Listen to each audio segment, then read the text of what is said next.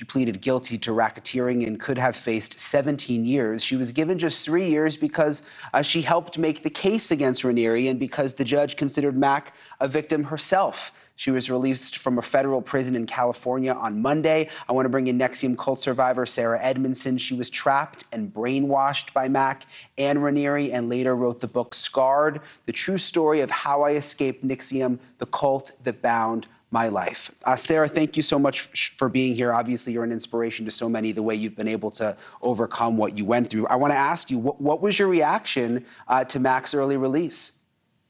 Thanks for having me. I have a lot of mixed feelings, a lot of emotions right now. I think the primary emotion is I'm really glad. It's hard even to say happy. I just want Allison to be out and to be free and to be able to move on with her life. And so it's every time this is in the news cycle again, it brings up a lot of feelings. But really, I'm happy for her that she can get her life back right now. So you've been able to forgive her? And in my heart, yes. I still believe, that there's legal complications with it, which obviously she's paid her debt to society by serving time in prison and owning her mistakes, which takes a lot of courage, and a lot of people in this case in particular weren't able to do so. In that way, and in her role in the case, I feel like I've removed any ill feelings towards her in that way, yes. And I know, Sarah, that you keep in touch with a lot of the other victims. Do they share that belief with you, or, is there anger that she's getting out early? Generally, I would say, and to be honest, I'm not in touch with everybody. We've all kind of had to go our own way in our own respective journeys. But I'd say generally people feel that, she was a victim too. There is this very complicated nature of the case with victim perpetrator. And I think what's key to note is that as appeared was the case at her sentencing, she was aware of her role and really owned that and took responsibility. And I think in that sense, when people do that regarding Keith, there's a level of forgiveness and understanding. Was it a surprise to you that she got out on Monday? Did they warn the victims ahead of time? I did not know that, but we had heard rumblings that would be the case, given her good behavior and her role in the case and her apologies to the people that she hurt. I mean, just again, your story is incredible, the way you've been able to come out on the other side of this and try to help others despite everything horrible that happened to you. I mean, even the fact that your skin was burned and the way you were dehumanized. How do you do that? I mean, is it just part of the healing process for you? I always wonder with victims of this kind of thing, how they're able to overcome something so awful. I think it's been different for everybody. For me, I personally had the brand removed. I had plastic surgery, which was really key in my healing journey. I've done a lot of things. It's a daily practice of therapy, time in nature, everything from yoga to Epsom salt baths, a lot of self-care, and a lot of understanding how cults and coercive control, there's the brand, it's gone now.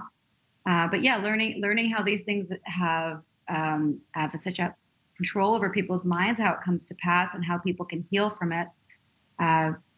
Talking to other ex-members of other groups on our podcast, a little bit culty, that's also been a big part of my healing journey and has brought me a true connection to a real community and not a community run by a sociopath.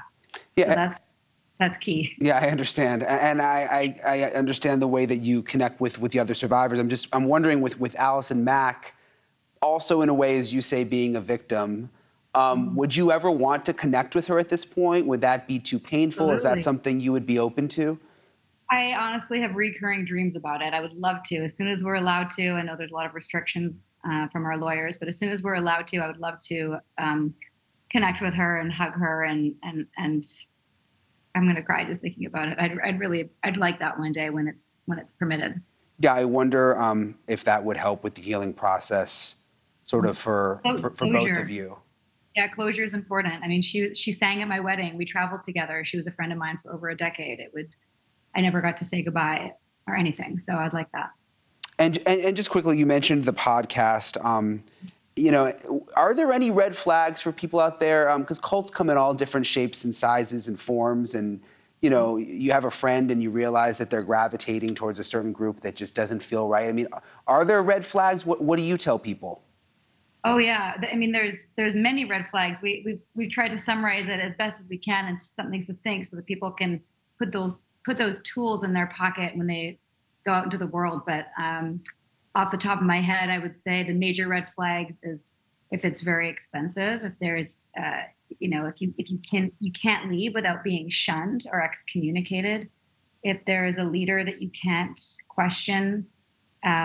Where there isn't transparency in the organization. I mean, there's so many very specific red flags. I actually on my website I have a list of resources and all sorts of places where people can go if they want to know more about the groups that they're a part of, and if perhaps they might be a little bit culty or full on cults, because they are everywhere and they don't look like what they used to. Yeah, it really is scary, and oftentimes it's really, really intelligent, put together, successful people that end up in these cults, and it's terrifying. Sarah Edmonson, thank you so much for joining us tonight. We really appreciate it. Thank you so much for having me. All the best. Thank you so much. Thank you for watching. Go to newsnationnow.com to find NewsNation on your television provider, and don't forget to click the red subscribe button below to get more of NewsNation's fact-driven, unbiased coverage.